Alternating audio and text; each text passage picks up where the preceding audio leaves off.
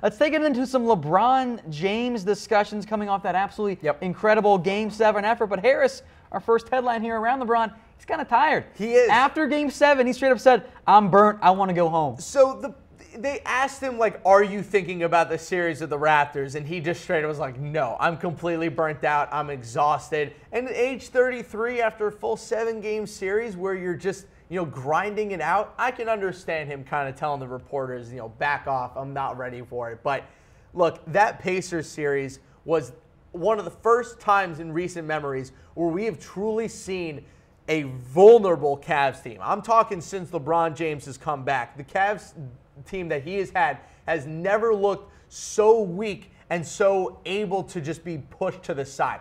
This is a Pacers team, sure, that's good. They're decently coached. There's no reason why that series should have gone to 7 games unless the Cavs are seriously damaged as an overall team. And Tom, I'm not afraid to say this, their roster is completely useless. I'm sorry, I said this during the trade deadline. Rodney Hood and George Hill are nice options. The rest of the roster is completely useless. Kevin Love can do nothing. Jordan Clarkson and Larry Nance, the experiment has really lost a lot of its fire. Tristan Thompson played 1 good game in the entire series, and it just so happened to be Game 7. J.R. Smith is way past his prime. This Cavs team, it's the Cleveland LeBrons. Yeah, I mean, kind of piggybacking off that, I think brings us to our next headline. He did absolutely carry the Cavs. He truly willed them to a victory there. Averaged 34 points over that 7-game series. Led his team in boards, assists, steals, blocks, minutes, everything that he led them in. 3 times as many points as any teammates and 5 times as many assists. He's the first player multiple games in a series scoring 45 points and shooting over 60% since MJ did it. And they almost lost. Yeah, which is that's the concerning thing. This is the greatest test in NBA history as to whether or not a single player can win a conference. Because now you have a lot of teams in front of them. Because let's say the Celtics beat the Sixers, and now you have the Raptors. So now he has to go up against a very well-coached Raptors team, and then an even better coached Celtics team. This is the ultimate test for LeBron James. Because if he wants to stay in Cleveland, he now knows if he can make it to the finals with this. I don't need more teammates. I just need myself. But if he loses in the East, now he knows, all right, I got to leave because my teammates just aren't good enough to help me get to the finals. And remember, that is still always LeBron James' #1 priority. He wants to get to the finals. Can I get to the NBA Finals with this team? And if he can't, he's going to leave. So, Harris, will the Cavs win the East? I still think yes. I'm still putting my money on the Cavs and LeBron. I will never doubt him. I'm saying no. I just think that this Cavs team is mortally wounded. Kevin Love is just a shell of himself. He doesn't look the same. The entire starting 5 is, like I said, it's completely worthless. Rodney Hood is not ready for prime time. No player hit 20 points in that series outside of Bron. And I'm sorry. I said this about George Hill when they got into the trade deadline. If George Hill is the difference between you making and not making the NBA Finals, you got a lot of problems on your team. George Hill should never be the reason you make or don't make an NBA Finals. All right, folks, are you looking for a new or used car? Are you tired of browsing a million different sites? Go to Autolist.com to browse the largest source of inventory on the web for cars, or just download the top-rated mobile app on iPhone or Android. Yeah, I'm a huge fan of the Autolist app. It's all about simplicity, like you said before, Tom, and that's what Autolist brings. I like things that make my life easier, and that's what Autolist does. All right, sticking with the LeBron discussion here. He's now first in playoff minutes and steals. More records for Bron. I've been hearing a lot of kind of headlines about LeBron James and them talking about, why is he putting so much effort onto this Cavs team? Like, wouldn't it be smarter for him to just kind of take a step back? And, we have a couple people in the big sports media, as I call them, saying that this is going to be LeBron James's lost season. There's no such thing as a LeBron James lost season. Every single season for LeBron it is an adventure and a story of its own. And this story, or this year's story for LeBron, is how far can he legitimately carry a bad roster at prime LeBron level? Because we saw him carry a couple rosters in his early to mid-20s where that wasn't peak LeBron. We're still in the middle of peak LeBron right now. So it's kind of the LeBron versus MJ argument of, MJ in his prime, he did have Pippen, but prime MJ just brought all those Bulls teams to the finals. Like, just every single year with no difficulty, also because the East was pretty weak at the time. But look, LeBron with this team in his prime is the ultimate test for him. Can I get a team to the finals by myself? No Kyrie Irving, no Kevin Love, basically. A team full of old vets who don't do anything in the fourth quarter. And we're seeing the fatigue start to set in. It is. We really are. I mean, for a guy of his age to be leading the team in playoff minutes and the entire league in minutes as well, it shouldn't be happening. And I get it, it's LeBron James, but you gotta just sit him. I mean, he played almost the entirety of Game 7, which is not healthy for him. I think he might burn out. I get it. He said he was burnt after Game 7. He's a tired. superhero. I get it. I went and saw Avengers Infinity War. He would have fit right in on a basketball court. But at the same time, he's still a human being. And eventually that human side of him is going to come out and he's going to run out of steam. All right, let's take it off the court then for this next discussion here. He still leads the way in NBA shoe sales. Maybe that's not a big surprise there. But overall, James and the overall NBA shoe sale market dropped this year by about 13.6%. The only top 5 guys' shoes who didn't drop in sales, Kyrie Irving. Still a fun point. I will never claim to be an NBA shoe expert. I just simply won't. I like them. I think they're cool to look at. But James Yoder, our CEO here at Chat Sports, is definitely the quote-unquote shoe expert that I know about. I'll always ask him about the cool shoes that are coming out. But for me, I think there's a lot of fatigue going on in the shoe world right now. Every single day another shoe is coming out. Every other day, Matthew Dellavedova has his own shoe. Every single time, if you score 20 points in a game, you're getting a shoe deal from someone. Andrew Wiggins has a shoe deal. Ben McLemore got a shoe deal when he got drafted out of college. Stop giving out shoe deals. Keep it for the elite level guys so that they actually mean something. The reason that Kyrie Irving shoe deals went up, because it meant something, because he moved teams and they came out with a whole new style of shoes. Too many shoes out there. I don't even wear them, and I think there's too many out there.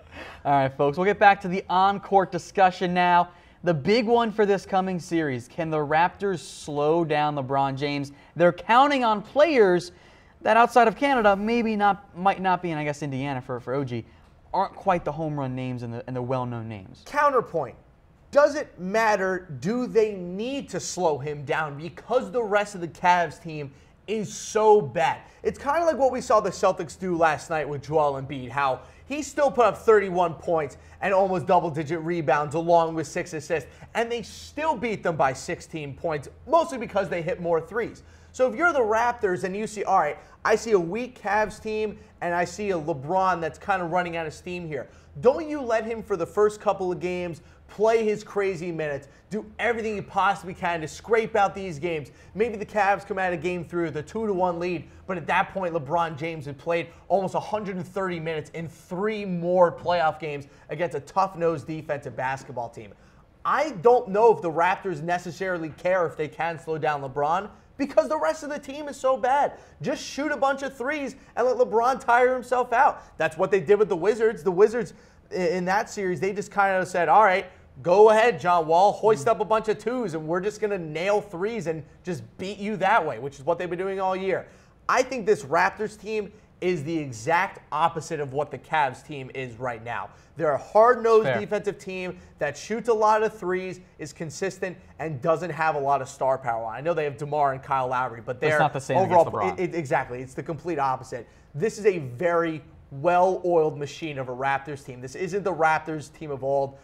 I don't think it matters if they can stop LeBron because they can stop everyone So else. your main argument is the points are fine, the assists is what you don't want to see high. Exactly. Take the Pacers, right? Victor Oladipo, Lance Stevenson. Inject that Pacers team with steroids, and you have the Raptors. I'm serious. The rosters that the Pacers and the Raptors have are unbelievably similar, but the Raptors are just better at everything that Pacers bring to the table. So they got the secret stuff. They do have the secret stuff. Okay. They have their own secret stuff. So we know how that ended, though, right? We do know how that ended. It's very true. Okay. But you have, for instance, Jonas Valanciunas is an upgraded Miles Turner. DeMar DeRozan is an upgraded Victor Oladipo. Kyle Lowry is an upgraded Lance Stevenson. All these guys across the board. I mean, C.J. Miles went from the Pacers to the Raptors for crying out loud. These teams are very similar, but if the Raptors and the Cavs met in the first round, the Raptors would have beat the Cavs, without a question. Now you're saying they have to meet in the second round and LeBron James is exhausted? I'm sorry. I still don't know how they win the series. Obviously, James has always been great against Toronto. One Yep. more note from this year in particular, he almost doubled his free throw attempts. That's a concern for Toronto. You cannot get your guys in foul trouble. Exactly. Take it back to that Game 7, and my God, LeBron James was absolutely incredible. It's over.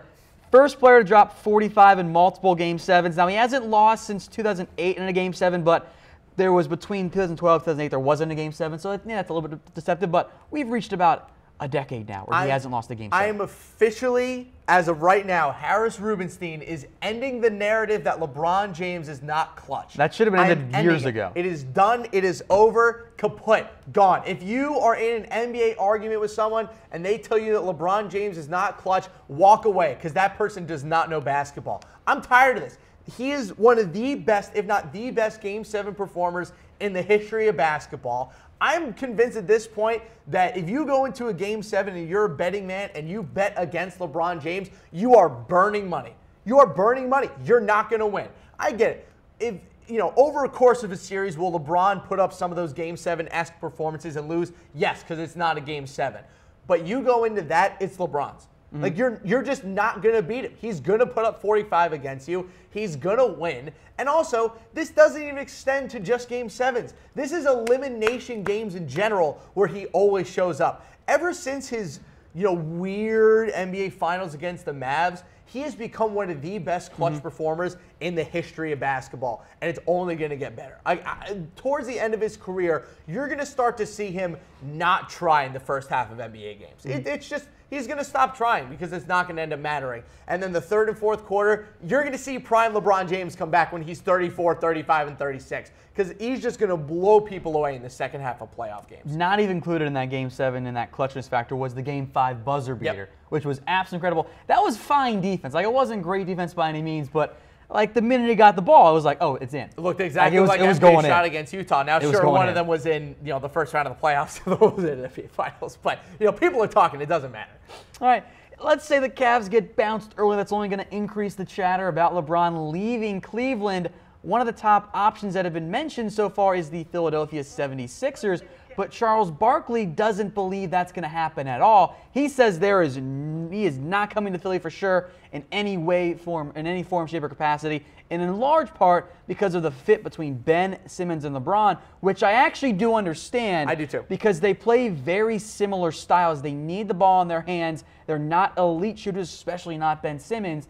If you bring in LeBron, you're kind of negatively impacting what Simmons does best. LeBron James is also a lot about legacy. And I think for him going to the 76ers, it wouldn't hurt his legacy. But remember, he's about a guy who wants to leave something behind. Do you know what he wants to leave behind for the entire Eastern Conference and the NBA in general? He wants to leave Ben Simmons behind. They share an agent. The two of them are very close. LeBron James probably looks at him as some sort of protege. Like, I don't think it'd be a good move for LeBron to go to Philly simply because he's doing what he always wanted to do. He wanted to make sure the NBA itself could survive without him. And honestly, if LeBron James goes out of the playoffs and you have an Eastern Conference Finals of the 76ers versus the Raptors, that's still going to get good ratings because of how captivating Ben Simmons has become this year. If LeBron goes to the 76ers, would it be a lot of fun? Yeah. Would it be cool to see Simmons and LeBron on the court at the same time with Embiid? Yes, it would. But from a basketball standpoint, would it help LeBron's overall career? I don't think so. I think it would shorten his career. I think it would make him do more on a court than he needs to. I think if you send him to LA where there's a lot more shooters, it allows him to do less and it'll extend his career a couple of years because he won't be taking the brunt of so many hits when he's in his late 30s, early 40s when he does end up playing in his early 40s because he's going to.